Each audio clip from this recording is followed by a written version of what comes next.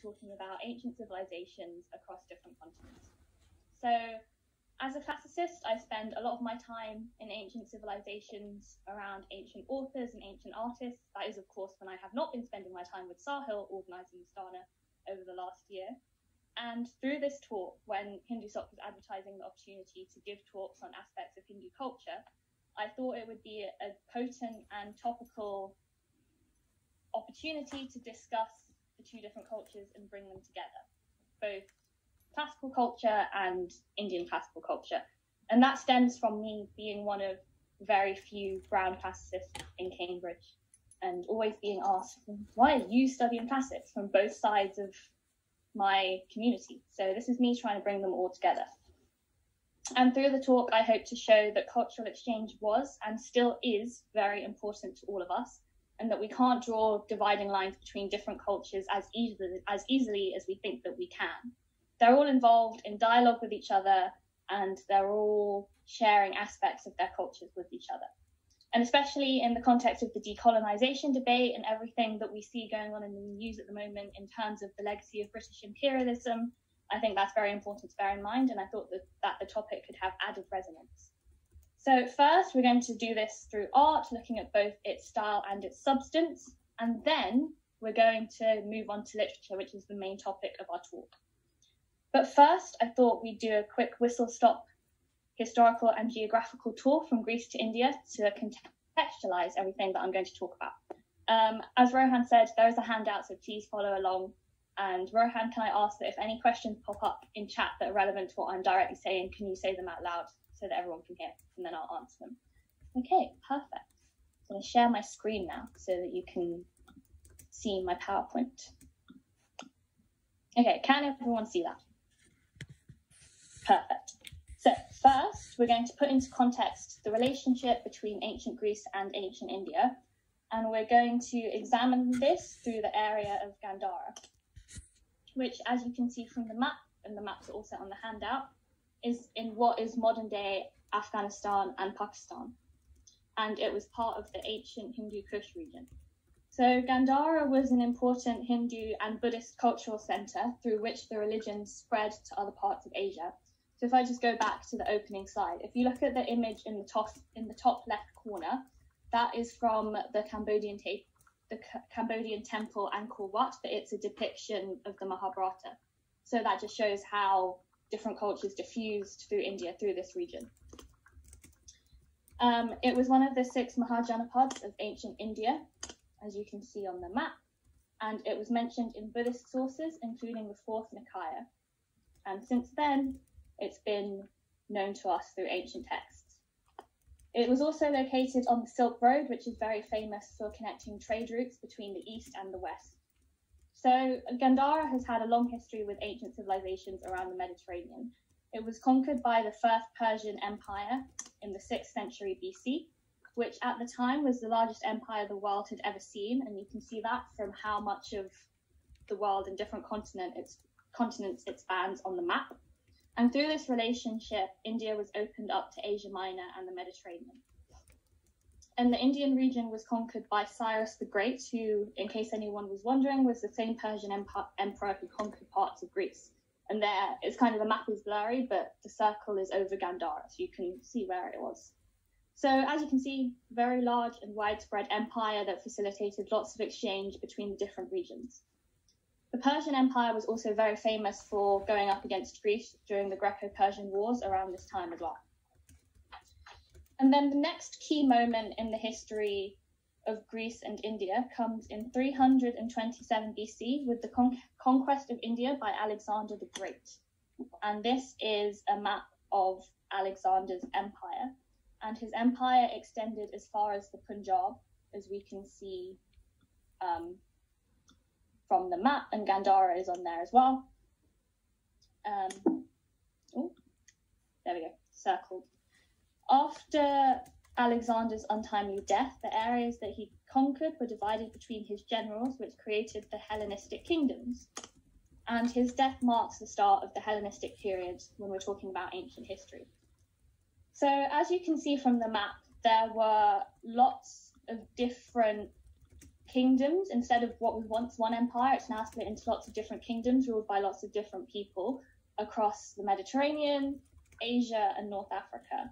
One group of which was the Ptolemies in Egypt, who you all might best well know through Cleopatra, who was Queen of Egypt, and she was the last of the Ptolemies, and that's why everyone says that Cleopatra was in fact Greek and not Egyptian. So during this time, Gandhara was conquered and came under the influence of the Bactrians, the Sakas, and the Parthians. And you can see the Parthian region and the Greco-Bactrian kingdom on the map. And this use of Gandhara as a sphere of influence by different kingdoms continued until 75 BC. So it lasted approximately 250 years. And then came the Kushan Empire. And the Kushan Empire was known as the golden period of Gandhara, particularly the rule of Kanishka the Great from 128 to 51 AD. So we've moved from BC to AD, or before Christ to after Christ. And during this point, there was lots of contact with Rome, and the Roman Empire was fully thriving. But it's important to remember that Gandhara was never under the Roman Empire, and neither was India. So we're not talking about provincial culture or cultures being appropriated through imperialism. We're talking about cultural exchange. Gandhara was a border region because Parthia fell under the Roman Empire, so there was clearly a close relationship there. And trade routes extended through Parthia and Gandhara up to the mouth of the Ganges and into Southeast Asia and China until the 3rd century AD. So you can see how this was a very key region for cultural exchange. And now we're going to look at examples of how those cultures blended in ancient art. So here, I'm just going to drink some water. I've been speaking a lot. Here is a classical sculpture of Venus, and probably what you have in mind most when you picture ancient art, and especially ancient Greek and Roman art. But now meet her. Okay, so I'm doing some audience participation, so if you want to answer my question, please unmute yourself. Does anyone want to venture a guess as to who they think she is or where she comes from? If any answers are typed, Rohan, please just say them out loud.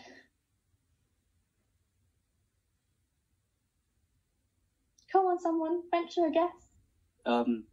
Is it Lakshmi? Because that's what it says on the handout, so... Oh, damn it, Almond. You're too attentive. You weren't supposed to notice that.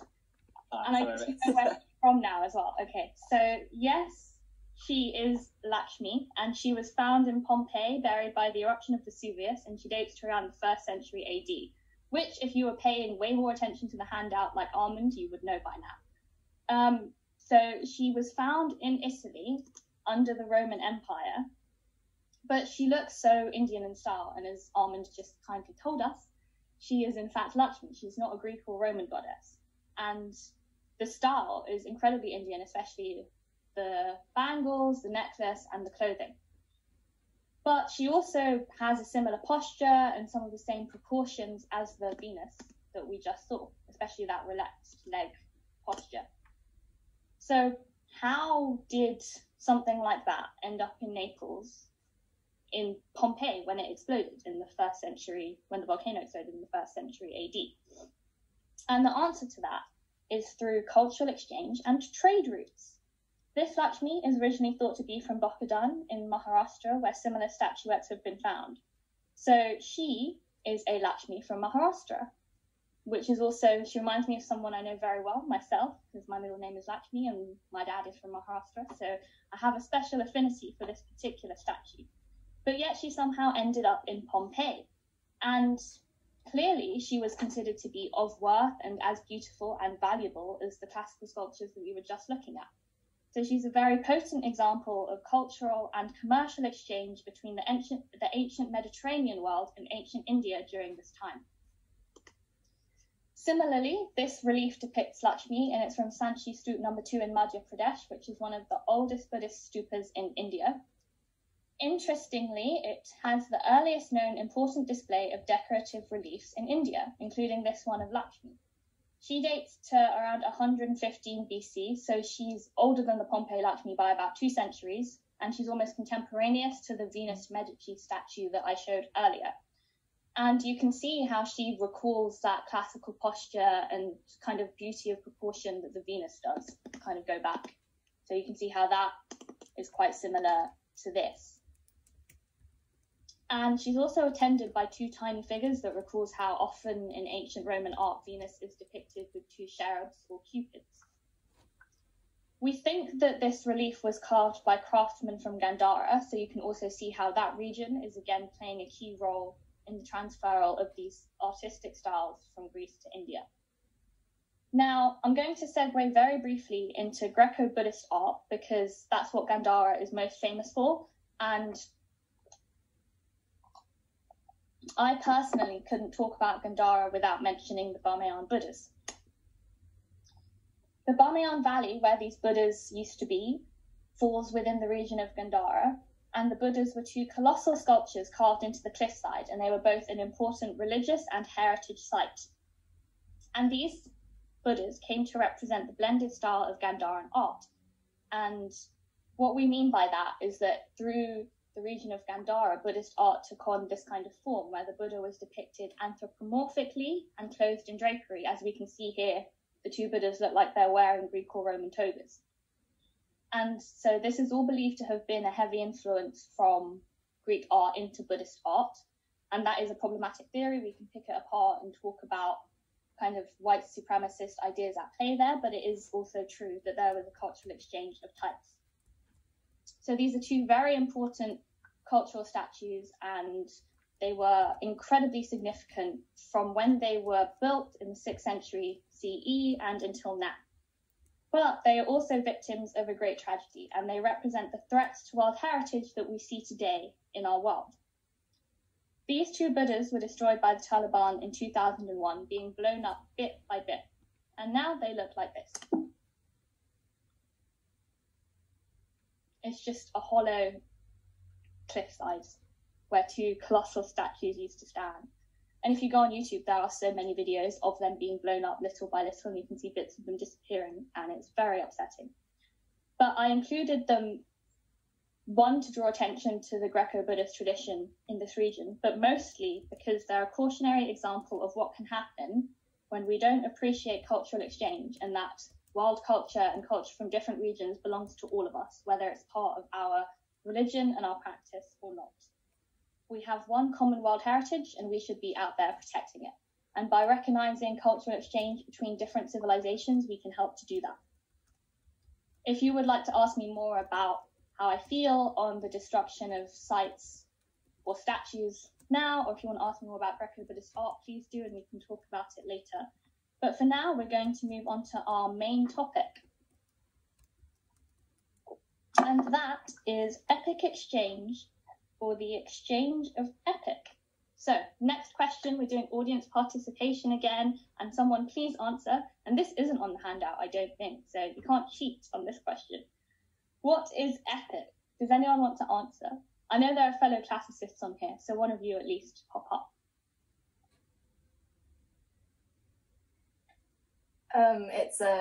It's an extended poem that's written in hexameter, and it's usually about a hero. Yeah. That is a good definition. I like the added hexameter bit as well.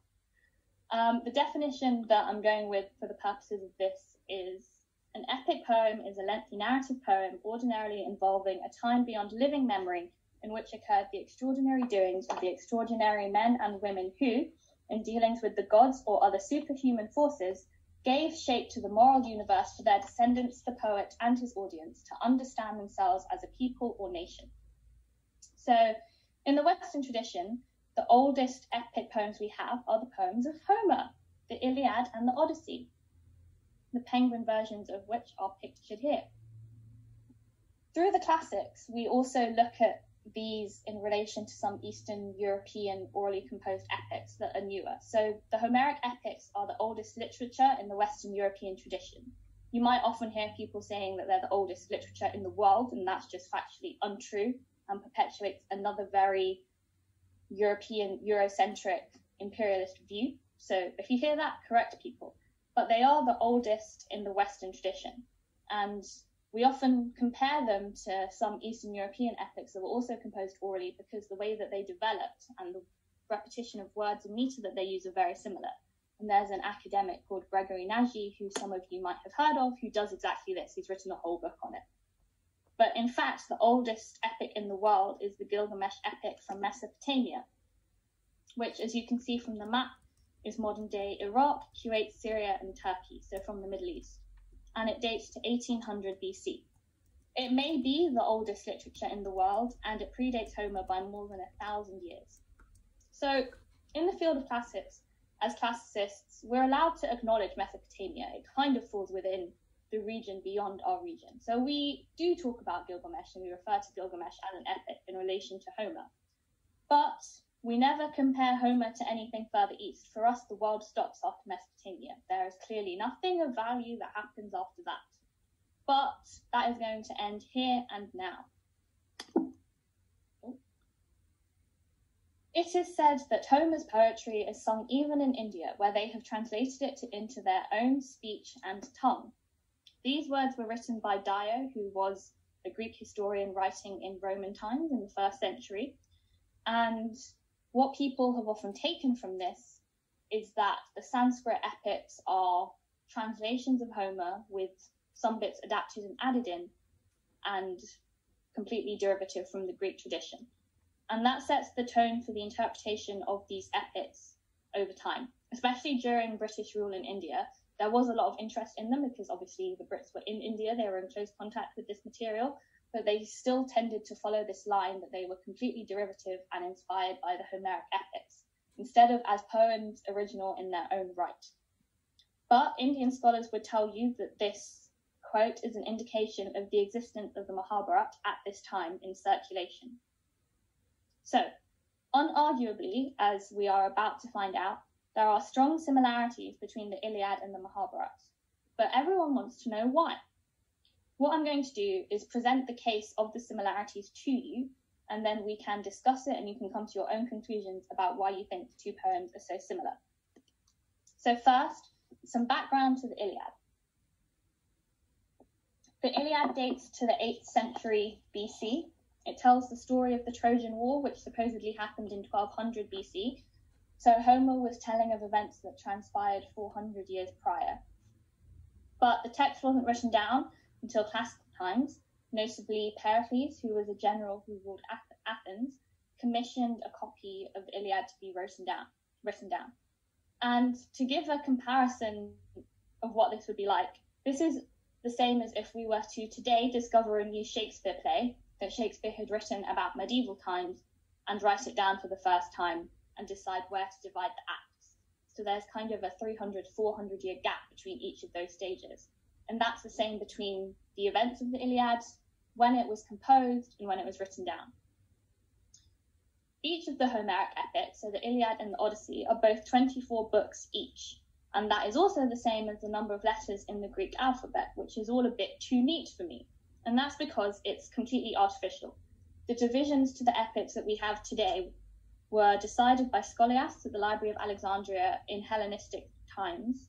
So the text as we now have it is a later construct by other scholars and authors, as it would be if we were to today redivide a Shakespeare play that we know nothing about.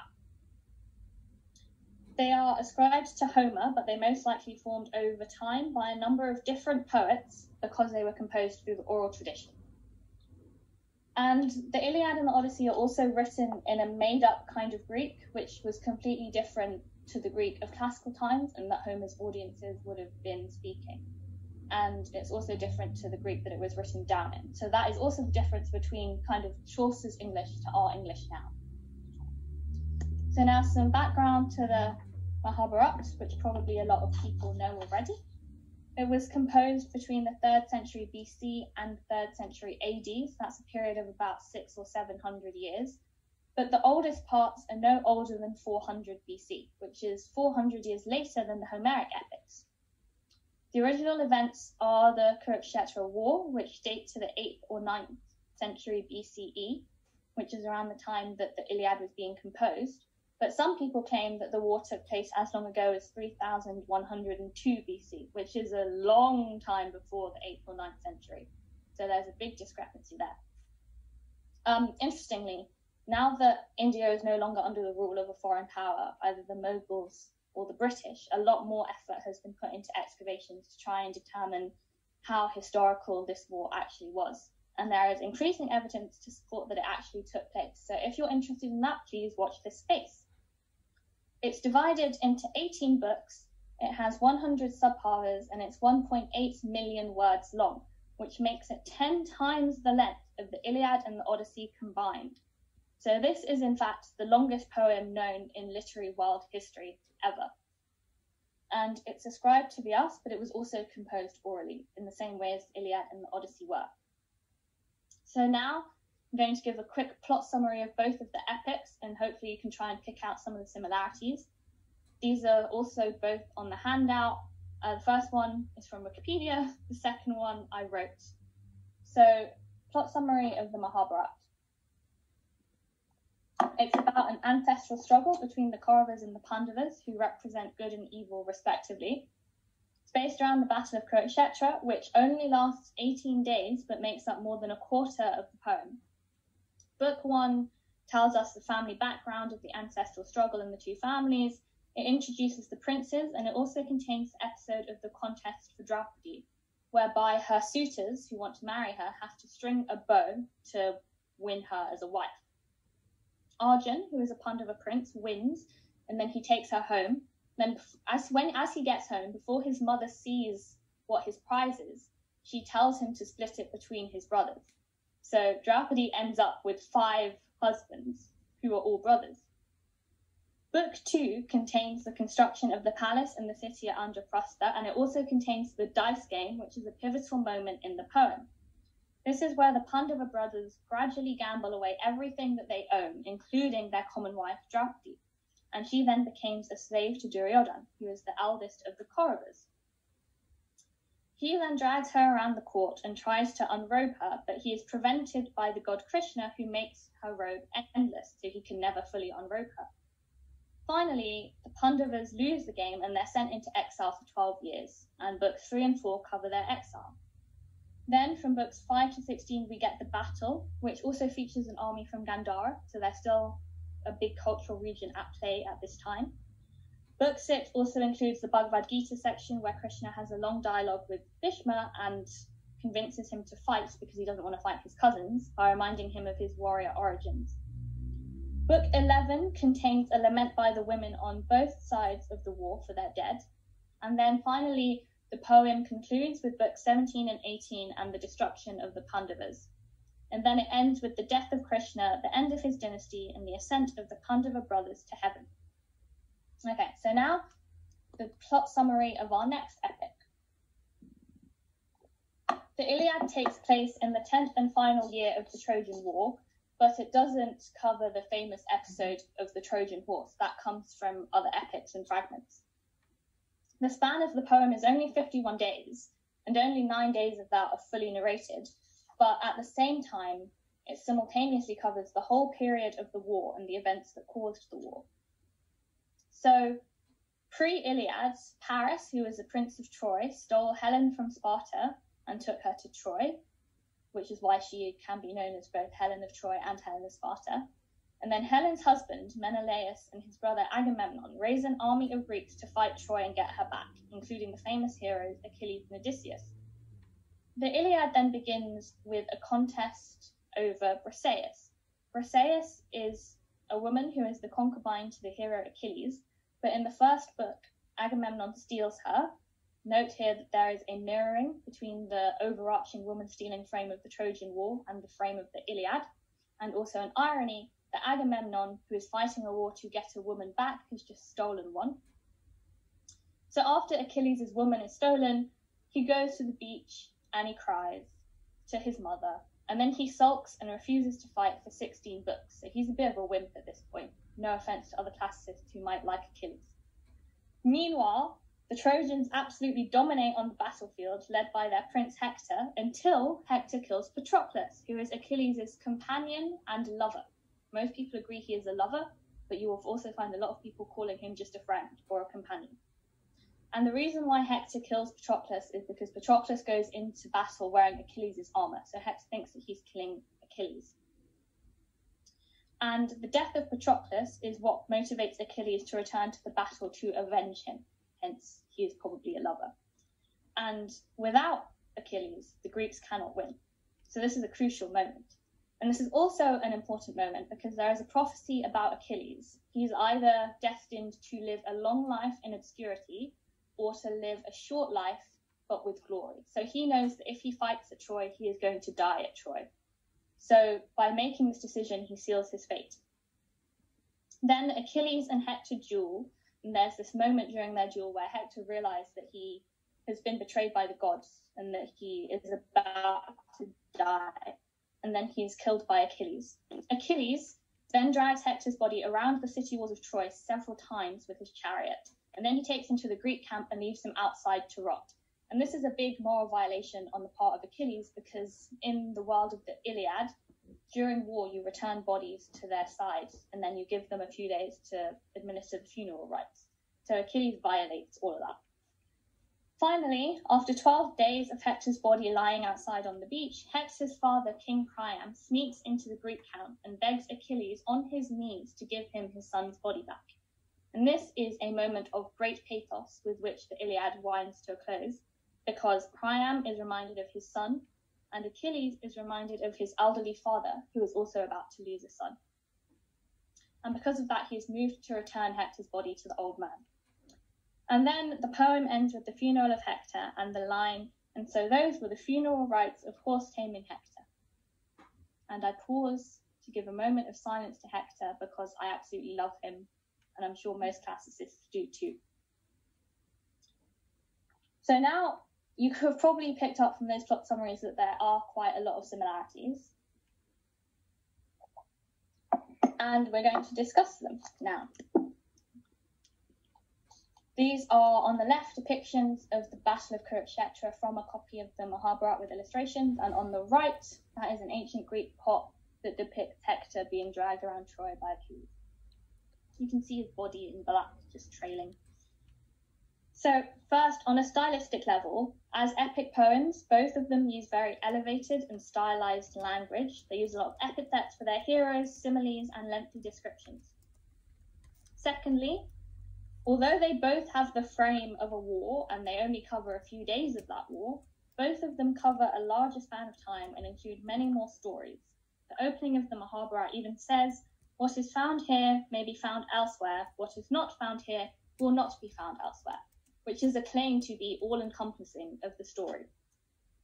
But whereas the Mahabharata supposedly has a good side and an evil side represented by the two families, the Iliad doesn't, and it's much more morally ambiguous and complex, as you may have clocked from that summary and my own love of Hector. Because even though our sympathies are often with the Trojans, and they seem to have some of the nicest heroes, in the end it is the Greeks who win the war. Another big difference is the role of the gods and another big similarity is the role of the gods in divine intervention in the two poems. On the left, this is a recreation and a reconstruction of one of the pediment structures of the Parthenon in Greece, and that's what goes in the triangle on the top of the temple, and it depicts the gods, and this is found in the Acropolis Museum in Athens, which is opposite the Parthenon, and on the right, Ganesh and Vyas, the poet of the Mahabharata.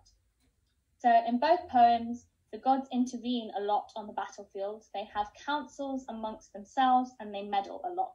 They also mingle among mortals, as we know from the long dialogue between Krishna and Bhishma.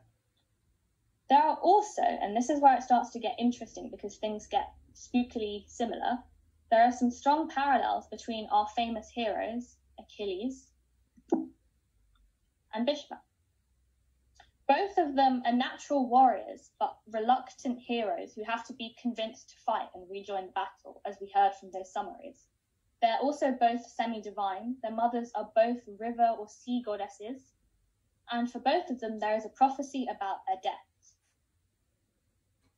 But we're going to move from the heroes to the unsung heroes, and what interests me most, but is least discussed, and I wonder why. The strongest overlaps are between the female characters in both of the poems. So we'll start with, it's Draupadi and lots of women in the Iliad. So we're going to start with her similarities to Helen. both Draupadi and Helen have multiple husbands. This image here on the left is Draupadi and her 5 husbands, who are all brothers. And on the right is Helen and Paris. You can identify Paris in art because he has a little Smurf hat all the time. And Helen has 3 husbands. She has Menelaus, her husband in Sparta, Paris, her husband in Troy, and when Paris dies, she's married to his brother Deiphobus. So they also are both married to multiple brothers. Similar to Briseis, Draupadi also becomes a matter of contest, and she is stolen from one man by one man from another, and those are both pivotal moments in the saga. Now let's also here acknowledge that there is another Sanskrit epic with a frame of women stealing, which is the Ramayana. Sita is stolen, and so Ram wages war and overthrows a city to get her back, which, if you changed the names, could also be a plot summary of the Iliad and the Trojan War. Finally, a very uncanny similarity. I mentioned in the plot summary that for Draupadi, her suitors contend by stringing a bow, and it's known as the contest of the bow. And this scene is exactly mirrored in the other Homeric epic, the Odyssey, in a later book, with Penelope and her suitors. So Penelope is the wife of the hero Odysseus, and he takes ages to get home.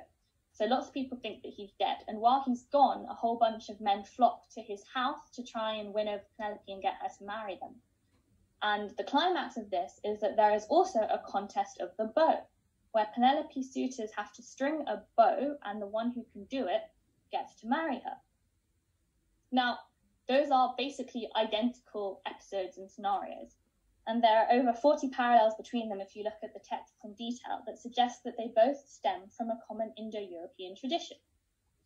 So what we're guessing here is that we might be starting to look at a third story that influenced both of these instead of one influencing the other. But now, instead of looking at plot or character similarities, I want to look at thematic similarities, which also have cultural and theological significance. The first of which is poets and poetry.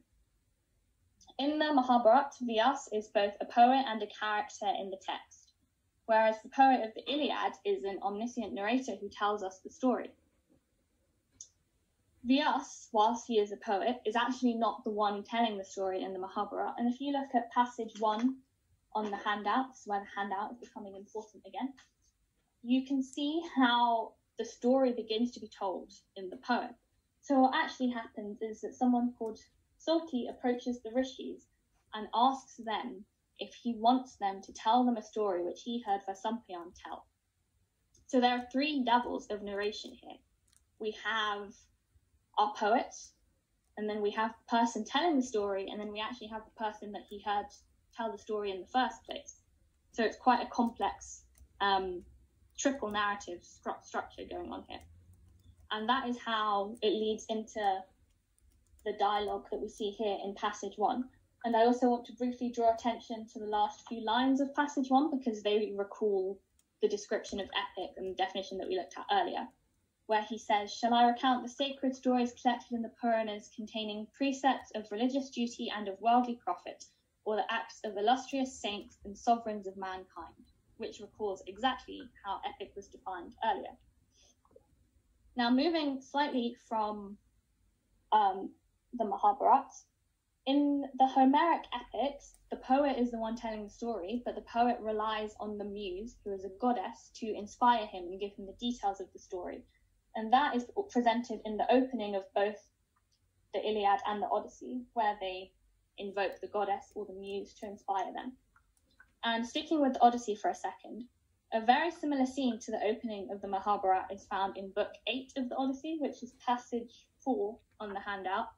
And here, Demodocus, who is a bard, so he's someone who tells stories, is asked to tell stories and delivers them in a similar way to Sulti in the opening of the Mahabharata. And you can see that we get a double narration again, because we first have the poet telling us about this episode, and then the poet telling us that Demodocus began to tell a story where it says, "So he spoke, and the minstrel, moved by the god, began, and let his stories be heard." And again, it says moved by the god. So we have that idea of the gods inspiring poets to tell these tales. And that brings us to the main point behind this, which is that there is an interesting parallel here between the rishis in Hindu culture and bards or rhapsodes, as they were known, in Greek culture. So in Hindu culture, the rishis occupy a religious role. They are sages with religious wisdom, but they are also poets because they compose songs, they compose hymns. And similarly, the bards in Greek culture were thought to compose hymns, and they were seen as religious figures because they spoke the word of God. It was the gods that inspired them to tell their stories. So both of those roles are very similar, and they also occupy similar roles in the epics and the beginning of storytelling that both of the epics need. So from that, we can see that there is clearly a strong relationship between religion, poetry, and the people who tell us about poetry in the traditions from which both of these epics emerge. And this leads us nicely on to the next point, which is about the poems and religion. The images here are of one of the oldest Hindu temples found in Madhya Pradesh, and then beneath that, one of the best preserved Greek temples in the world, which in fact is not in Greece, but is found in Sicily in the Valley of the Temples. So in both of these texts, the gods are anthropomorphic and characterized, so they kind of, we imagine them as actual human figures who have distinct personalities and characteristics. And that's quite unique for religious texts. Most religious texts don't have that, especially if we think about Judaism and Islam. The God in those texts doesn't manifest themselves in the same way. It's more difficult to pinpoint the role of the Homeric epics in Greek religion, and it's not as obvious as how we know that the Mahabharata clearly relates to Hinduism. The Greeks didn't have holy texts as such. They didn't have Gospels or the equivalent of Bibles or Gitas, but the Homeric poems were their closest things to that. But this is where it gets a bit complicated, and I'm happy to clarify this later. The gods, as they're presented in the poems, are not necessarily the same ones as the ones that ancient Greeks would have idolized with statues in temples or prayed to in their personal relationships with the gods. They were very aware that whilst it was the same gods, they were manifesting themselves in different ways in poems and in their real life. However, the pantheon of Olympian gods that we know today, so Zeus, Hera, Athena, Artemis, Apollo, all of them come from the Homeric poems. I think it's also important to remember here that the Mahabharata is an epic whose religion is still alive and still being practiced, whereas the Homeric epics are not. I mean, I am devoted to them. That is a completely different kind of devotion to religious devotion. So it's really not the same thing. But I think that that informs a lot how we interpret them. It's easier to talk about ancient Greek epics as literature because we have no religious affinity towards them in the same way that people do for the Mahabharata. And it's the only epic poem that is still used in a religious context today that I can think of. And the Ramayana, so the Sanskrit epics are the only ones that are used today. They are also very different, I think we should consider, from other holy scriptures, because the Bible and the Quran and the Old Testament, the Torah, are not poetic and literary in the same ways. The Mahabharata and the Iliad are very stylized. They are very literary. A lot of effort is put into making them great works of literature as well as religious texts, and that is very important to bear in mind. Part of me wonders whether this manifestation of religion and literature, and especially this manifestation of the gods as characterized and anthropomorphic in the poems, and the role that they play, is because these are both polytheistic religions in the ways that the Abrahamic faiths are not. So already the structure of the religions and the form of worship and the way that ancient Greeks and Hindus envision the gods is such that it lends itself to the gods being characters in literature in a different way. And now we're on to the final similarity. And this, I think, is the most interesting because, as we will soon find out, it is uncannily similar between the two. And this is the idea of the gods wanting to unburden the earth through war in both poems. In the world of the Homeric epics, the world gets too heavy with humans and their morality drops, and it weighs on the god Atlas's shoulders. In ancient Greek religion, Atlas was an actual god who literally carried the world on his shoulders. And because of this, Zeus schemes to start a monumental war to unburden the earth by killing off men, the Trojan War. And the end of the Trojan War marks the end of the heroic age, during which humanity was virtuous and the gods mingled on earth with humans. So if you look at passage 5 on the handout, it's not from a Homeric epic, it's from an epic written at the same time by someone else that we only have fragments from now, called the Cypria. But it tells us about this plan of Zeus, if you want to read that quickly. And that gives the background to the Iliad. So the Cypria kind of starts pre-Iliad. But then if you also look at passage 2, towards the end, where it says the will of Zeus was brought to fulfillment, this is at the beginning of the Iliad, those lines are often taken to reference this plan of Zeus, that through the war that the poet of the Iliad is about to tell us, the plan of Zeus to unburden the earth was fulfilled. That's the common interpretation. And the driving force of the war in the Mahabharata is much the same, and this is in passages 6 and 7. The earth is overburdened, so it goes to Brahma to lighten its load, and he tells the gods to descend to earth to see to the destruction of their enemies. And similar to the end of the heroic age in the Homeric world, the end of the Kurukshetra war also sees in a new age. It marks the beginning of the Kali Yuga, which literally means dark age, which is the fourth and final age of humankind during which values and noble ideas have crumbled. So similarly, heroism is gone. So from those summaries, we can already see that the two are very similar. But where it gets very interesting is in the minute details of the similarities in the language between passages 5 and 6 and 7. So in passage 5, we have language of oppression with the word oppressed. But then in passage 6, we have tyrannized, which is almost synonymous, and that is in reference to the earth being overburdened. Then in passage 5, we have a reference to Zeus, we have a reference to Brahma in passage 6. In passage 5, we have the language of relieve and empty, of unburdening the earth. And in passage 6, we have throw off, and we also have the word burden to talk about the earth being burdened. So they are very similar. But what's strange is that whereas I said that for the contest of the bow, there is enough evidence to trace them back to a common tradition, in this case, there isn't. There is not enough evidence yet to suggest that these two ideas of unburdening the earth through war came from a common Indo-European theme. So then that raises the question, why are they so similar? Here, I think we should think about how other religions talk about unburdening the earth or cleansing the earth, especially the Abrahamic religions, and a story that we all know, the story of the Great Flood and Noah and the Ark. A similar morality and a similar plan of God to cleanse the earth of humanity occurs in those stories. And surely it cannot be a coincidence that all these different religions from different parts of the world carry this same story.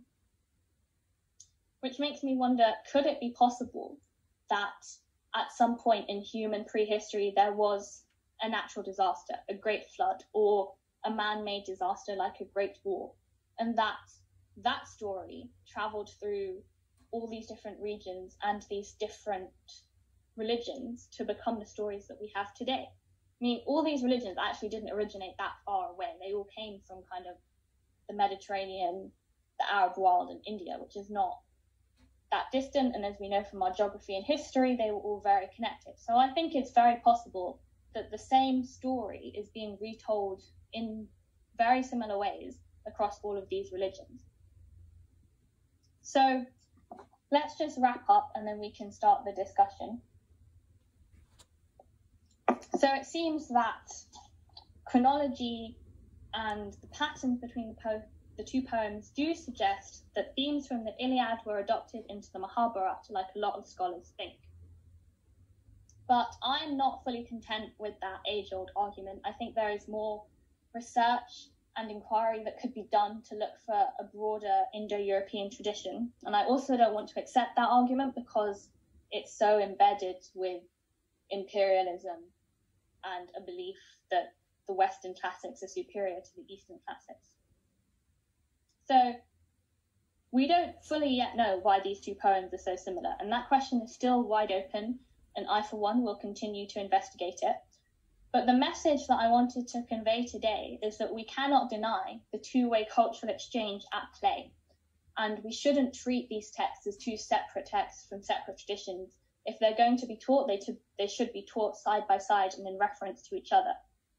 Particularly for classicists, this means we should not treat the Homeric epics as the best of all time and as unique, or should we regard them as the pinnacle of all literature when there are clearly other epics from different traditions that are so similar. And I just want to end with this.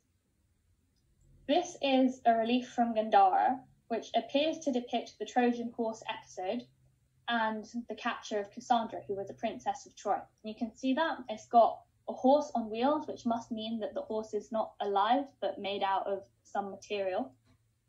But I want you to look closely at the figure on the left. She has the pose akin to another relief in the British Museum. And from this, I want you to take that the Brits are looters. They have reliefs from all over the world. But look at this one now. This relief is from the Temple of Versailles in Greece, and it also depicts the siege of Troy and the capture of Cassandra. And this figure here on the right is Cassandra. Now, if we look back at the one on the left, her pose is almost identical, that kind of prostrate helplessness. And yet she has the Indian clothing and body shape and jewelry of the Lakshmi figures that we were looking at earlier. So what is going on with these reliefs?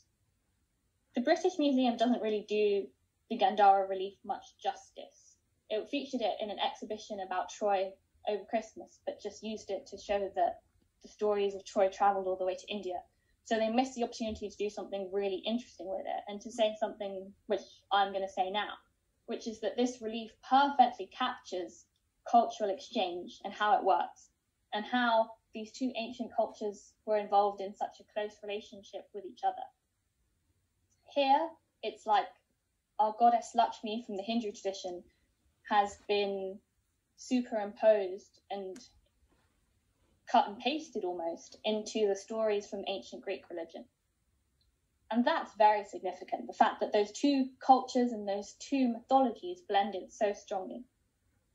And what the British Museum should have done, and what I want you to take away from this, is how two cultures can come together to make something very unique. And with that, I'm going to stop talking. Thank you for listening, and I'm happy to answer any questions and have a discussion now. Okay, thank you very much, Lylaah. That was really interesting. If you guys want to ask questions, you can just put it in the chat, and I can read them out.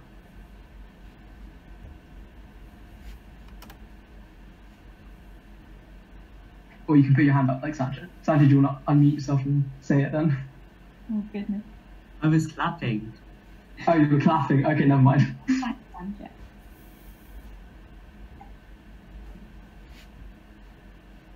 I want to know what people think. Okay. If you guys know about any other similarities between Indian cultures and other cultures, that would also be something cool to discuss. Okay, you asked me does this mean I can talk? Yeah, go ahead. Yeah, okay. First I wanted to say thanks a lot, because I really liked that. I thought it was fascinatingly represented and a really fun topic, and I actually have a list of 11 different topics I want to ask you about. But I think that's probably too many to get through now, and I don't want to hog this either.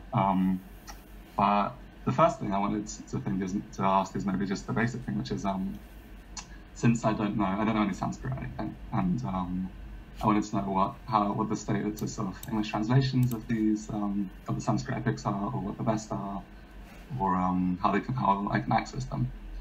Other people might know more about this because I don't actually read Sanskrit either. So is there anyone here who does know about how well Sanskrit is translated into English? If so, what are the translations that are out there? Are they modern translations? There is a Penguin translation, Penguin Classics does translations of the Sanskrit epics. And there is an academic who's now an emeritus professor at Cambridge whose life work was dedicated to translating the Sanskrit epics and looking at the relationship between, the linguistic relationship between Sanskrit and ancient Greek and Latin. So if you do want to read it in English, I recommend this one. There are a few questions on the chat. Okay, so someone asked, what are your opinions on defacing statues in the modern context? Ooh, thought someone would ask me about that because I just talked about being angry that some statues were destroyed. So I am all for pulling down the statues of racists and imperialists that currently stand in different parts of the UK and America. For anyone who might think that is hypocritical because I just lamented the loss of some statues that were destroyed by the Taliban, I'm going to explain why I think the two are not unrelated. So I think the statues that people want to pull down in the UK, I think they deserve to come down because statues in society are often honorific. We put them up to represent values or morals that we as a society claim to hold. And the statues of slave owners don't go with that at all. I think there are very rarely absolute rights and absolute wrongs in history and society, but the enslavement of people must definitely be one of them. And those are not values that as a society we should want to hold up. But I think besides pulling down the statues, what we have to worry about more is why there are people out there that think it's okay to keep them up. And we need to do something to tackle that, because if we found out that there was a sculpture of someone who was a Nazi sympathizer or a Holocaust denier up somewhere in the UK, we wouldn't wait a minute before bringing it down. So the fact that we're hesitating over pulling down imperialists and slave owners says something about what we think about the experience of the people that want to pull those statues down and how we value or appreciate their suffering. So I do think that those statues should come down. The reason why I'm sad about the Buddhas in the Middle East being destroyed is that they weren't honorific in the same way. They were more, in our modern day, regarded as works of art, and they were also religious monuments. And I think that across the world, we have to respect each other's religious monuments. Whether or not we agree with those religions and would want to do that ourselves is different. But what goes wrong in the Middle East is that because people don't respect each other's religious monuments, they have no issue with destroying them. And on a level of the Buddhas as cultural heritage or art, why the Taliban destroyed them, they'll say it was because it violated their religion, but it's actually because they just wanted to make a statement on the world stage by destroying something of world heritage. And I also want to say here, the issue is not about Muslim versus non-Muslim in the Middle East. The Taliban are extremists. They don't represent the majority of Muslims in the world. No other Muslims would want to tear that down. They and ISIS are on some extremist, iconoclastic, world-destroying mission to destroy our common cultural heritage. And that has nothing to do with anyone's religion that is being practiced anywhere else in the world. And if you don't believe me, I would simply refer you to the case of Palmyra, which was destroyed by ISIS. But the curator of the site was also a Muslim Syrian, and he was executed by ISIS because he refused to leave so that they could destroy the arts of work in front of him. That just shows you that this is not about modern religions versus other modern religions. My final point would be, though, that in all cases you can resolve this sometimes by putting them in museums. So in the case of the Buddhas, the Metropolitan Museum offered to send people in to excavate the statues and then put them in a museum and rehabilitate them so that the Taliban could both get rid of them if they wanted to, but that they wouldn't be destroyed. And with sculptures being pulled down, I think there's also an argument to be made of recontextualizing them in a museum, because we don't want them to come down and then for people to forget why they were pulled down in the first place. Then we would just continue this cycle of ignoring our slave-owning imperialist past. If we put them down and replace it with a monument that says this was pulled down because this person was a slave owner, or if we put them in a museum with a description that says this used to stand here but it was pulled down because of these reasons, then we can deal with that. I hope that makes sense to everyone. I rambled a bit. Okay. The next question was, do you have any other options on the abduction, rape of Sita, and the abduction, rape of Helen? I don't really. I think, again, this is one of those areas where we know that they're similar, but we don't know why they're similar. If you asked other scholars, they would tell you that they're similar because the Ramayana is a retelling of the Helen saga. But I think it could just be that the stories were existing at the same time and then just became more similar through cultural exchange.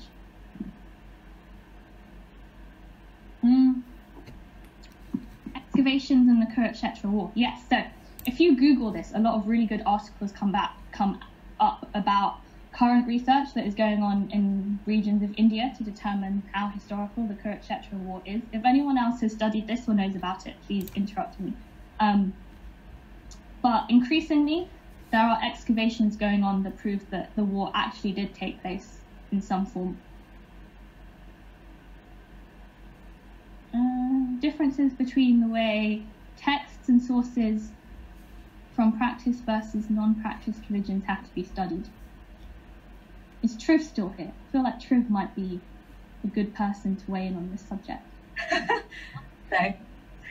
Hey Triv, do you have any opinions on the difference between studying texts whose religions are still practiced versus ones whose religions are not still practiced? Come back to me. I'm kind of in the car. I'll have a think and give you an answer in 2 minutes. Oh, thanks, Triv. Okay. What I think is that, as I said, I think it is inherently different because when I'm looking at the Iliad and the Odyssey, or when classicists are looking at it, we can look at it purely as history. Our own beliefs don't really come into it. Obviously, our own beliefs get projected onto it. So a lot of Christian thought has been projected into the interpretation of ancient texts because it's mostly been Christians who have driven the classics. But I think when you're, and this is where Triv probably knows more, when you're looking at theological texts that people still believe in today, there must surely be some kind of reluctance to say certain things about them or to talk about them in certain ways so that you don't cause offence. I think that's kind of the case in terms of causing offence. It depends on who you are and what you're studying it for. I think a lot of, going back to the Christian thing, people studying the Bible, they often look at texts very critically, irrespective of who they are.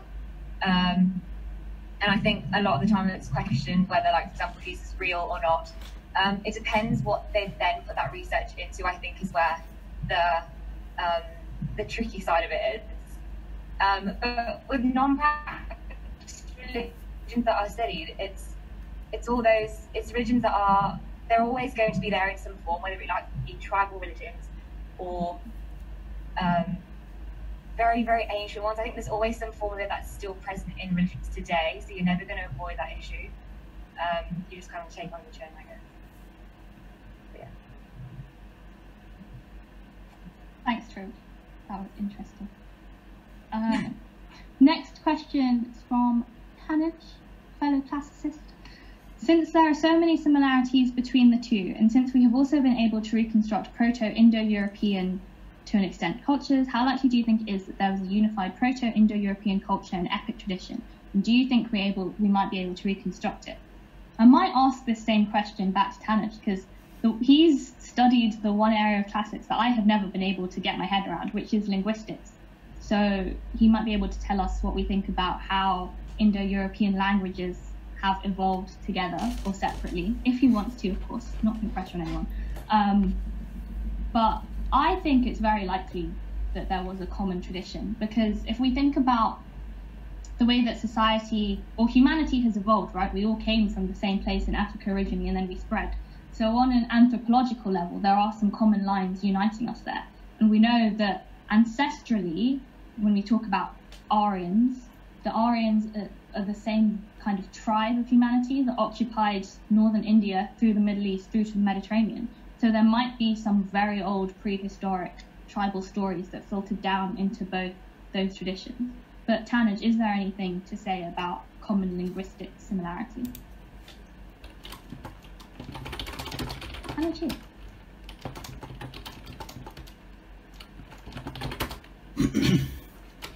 Okay, well, if Candice wants to, we can type. Candice doesn't have a mic. Okay, so we might get an answer in the chat section if anyone's following.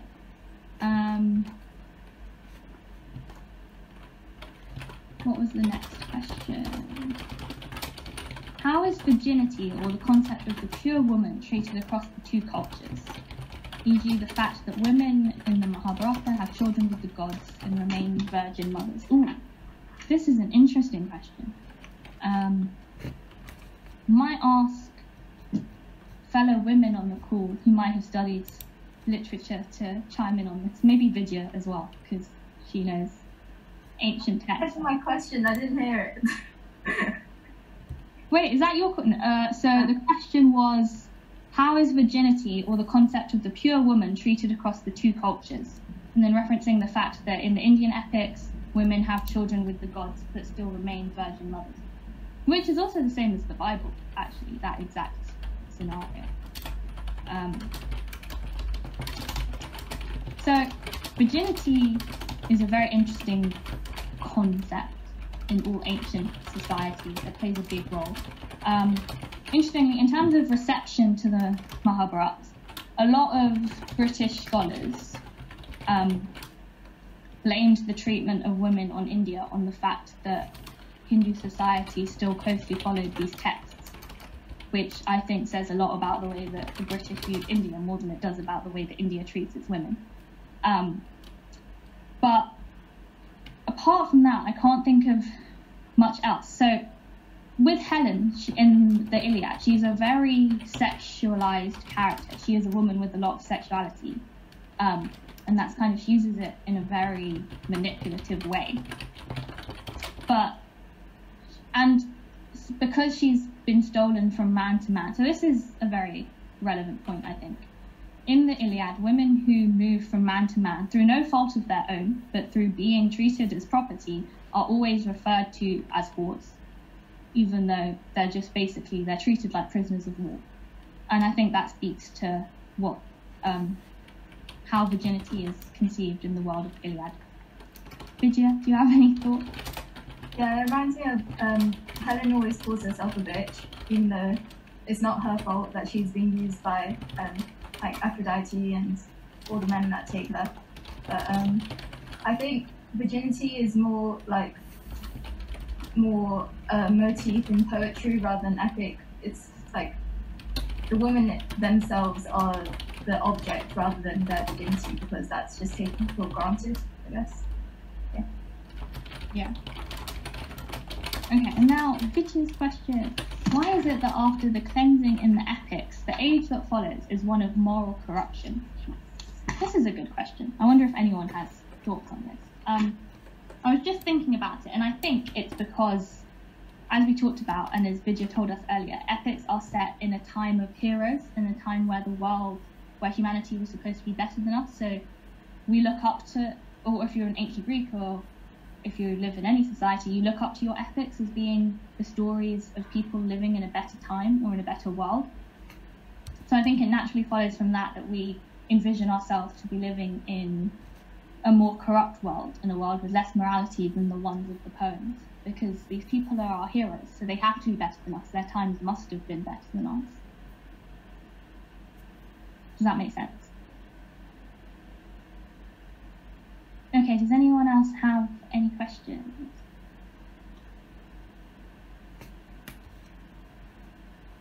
Sorry, that got really long.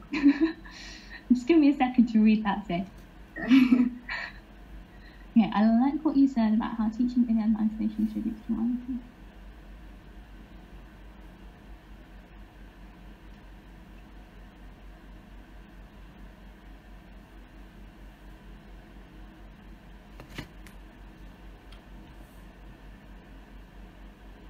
Okay.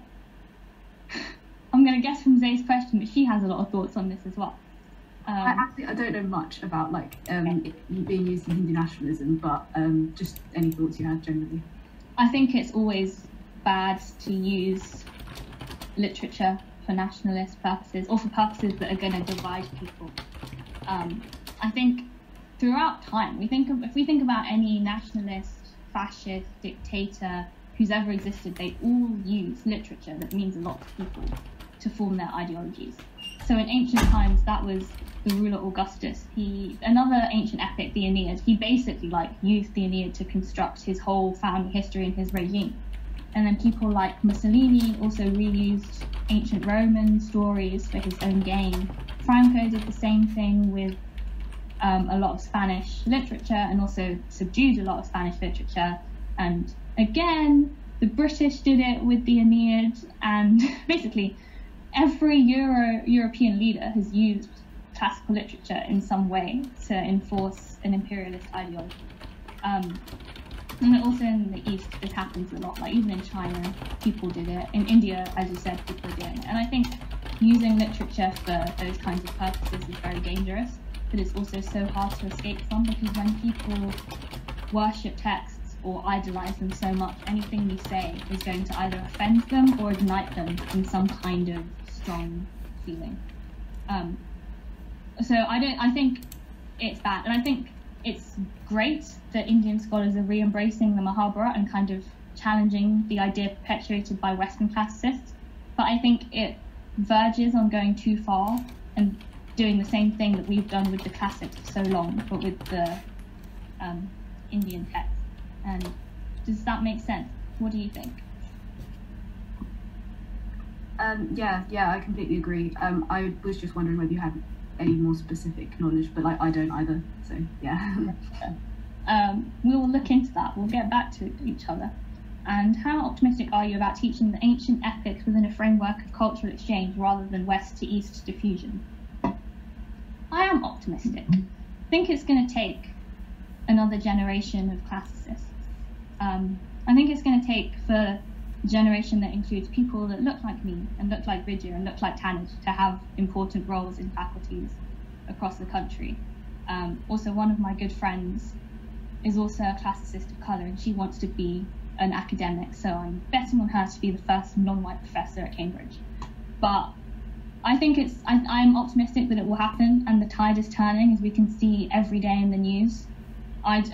Certain ideologies are going out the window, and that's going to make room for different interpretations and new ideologies to come in. So I think it will happen. I think it's taking too long, and it has taken too long. But with everything, it takes people who look a certain way or speak a certain way to make real change. And when everyone looks the same and thinks the same, change doesn't happen. So it is going to take another generation or half a generation. But I do strongly believe that we can reframe the narrative about relations between the East and West. And that is a good point to end on. Thank you, Zane. Back to you, Rohan. Thank you. Thank you, everyone, for tuning in. Okay, thank you very much for that insightful talk, Lylaah. I think it was really interesting to see how the cultural dispersion between ancient Greece and India has led to art and literature influencing each other, particularly the two epics. I'm sure if you guys have any more questions, Lylaah would be happy to discuss them at great length on Messenger. So if you do want to message her, I'm sure she'd be happy to do that. And thank you all for coming. If you do want to come to any more Hindu Sock events, we have Bollywood Zumba tomorrow. So if you'd like to join, then that'll be hosted by Gayatri. And we also have some bhajans on Wednesday from Ahmed, which more info will be coming on Facebook. But do come to that as well. And finally, if you haven't seen our music competition, we are running a music competition. So there will be links to that on Facebook. And you can send your clips into our Instagram page. But thank you all for coming. I hope you enjoyed and stay safe, and hopefully we'll see you guys soon. Thanks, everyone. Thank you, Lylaah. My so much. Thanks.